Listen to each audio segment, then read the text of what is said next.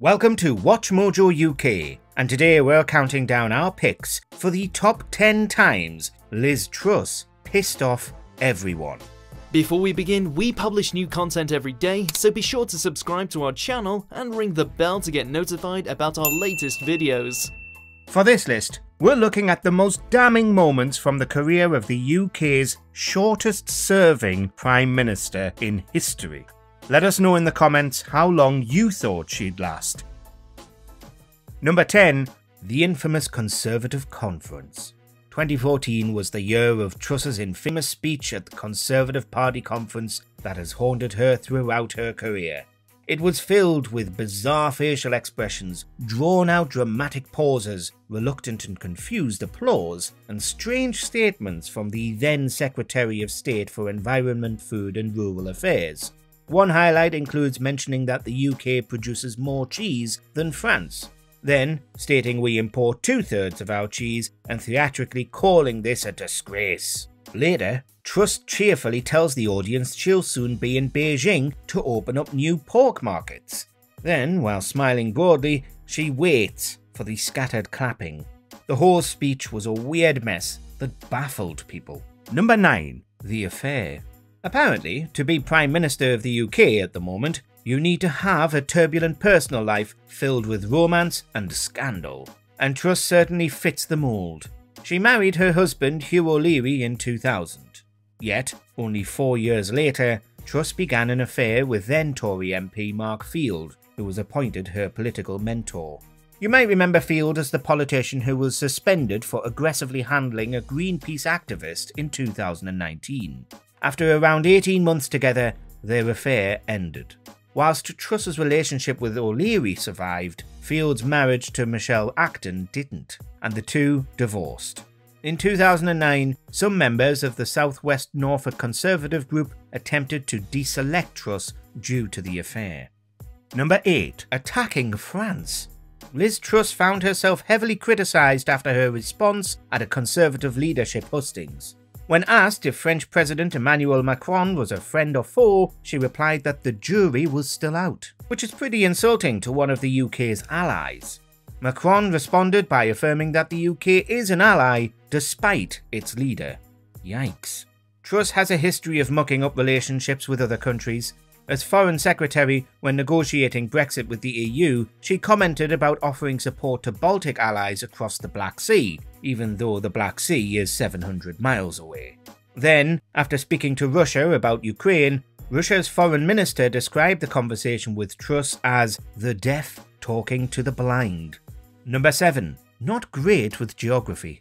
When leading the UK, the Prime Minister should be pretty knowledgeable about its geography. After all, it would be pretty embarrassing for the PM to state the wrong location in a public forum, right?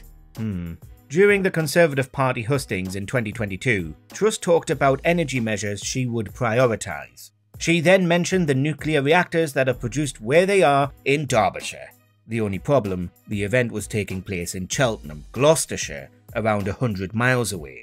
Whoops. But it shouldn't be too surprising, as Truss has a history of not knowing her surroundings. After announcing her intention to run for leadership, she tried to leave the room.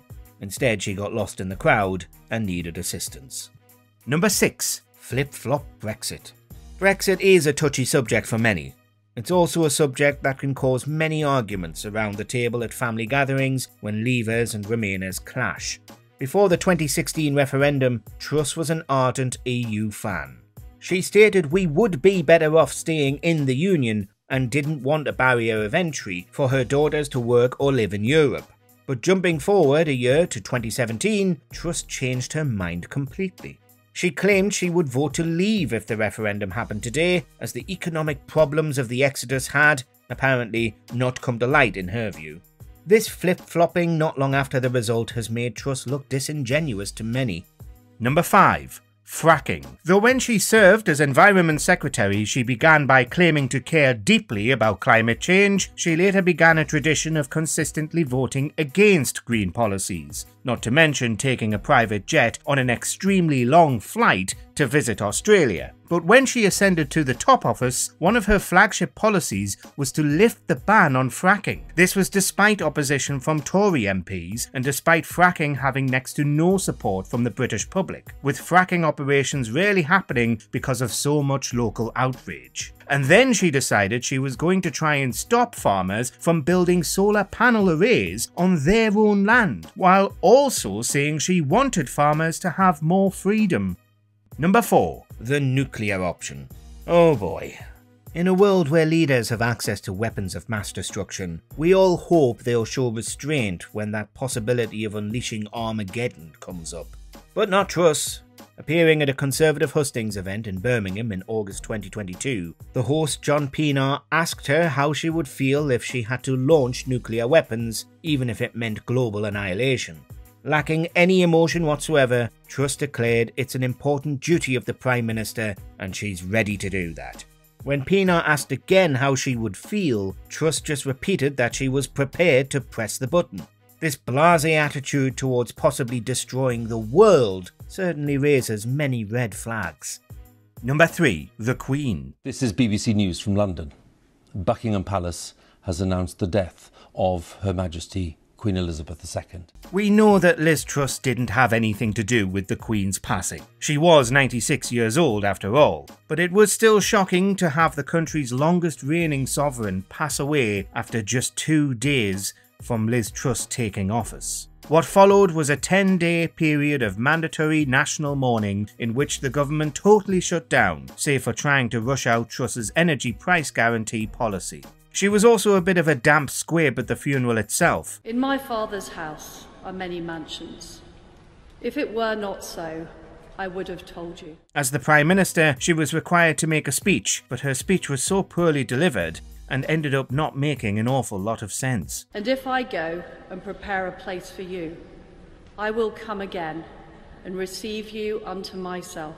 Number 2. The mini-budget. Is this the single most disastrous, most damaging economic policy in British history? It might be, as it saw mortgage rates quadruple, pensions get threatened, and the pound sink to its lowest level against the dollar of all time. People are really worried. What is happening is frightening for many people, whether they hold mortgages, whether they're savers, whether they've got a pension. Nearly every economist in the country and most bankers in the city warned against this, but Truss and Chancellor Kwasi Kwarteng ignored them. Truss then disappeared from public view for days until returning for a series of shockingly bad local radio interviews in which she was asked how could she sleep at night. Carrie in Birchington says, "What on earth were you thinking? The country was already in a state of recession." Another says, "How can we ever trust the Conservatives with our economy again?" Finally, Truss decided to scapegoat Kwarteng and gave him the sack, though it was initially claimed that the budget was devised by both of them. I and the Chancellor have taken decisive action to deal with that. Number 1. Shortest PM in history. I came into office at a time of great economic and international instability. The mini-budget led to resignations, sackings, and the installation of Jeremy Hunt as the new Chancellor of the Exchequer. Though Hunt's role was to steady the ship certainly was not steadied. I recognise, though, given the situation, I cannot deliver the mandate on which I was elected by the Conservative Party.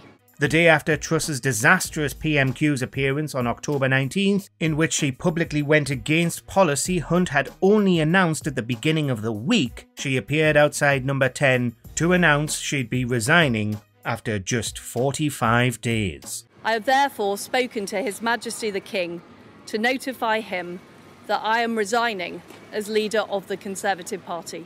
But far from the Tories anointing a chosen and tested successor, another leadership election was launched, though this one was set to only last for a week rather than 2 months, after allegations that her cabinet ministers were bullying MPs. Do you agree with our picks? Check out this other recent clip from WatchMojoUK and be sure to subscribe and ring the bell to be notified about our latest videos.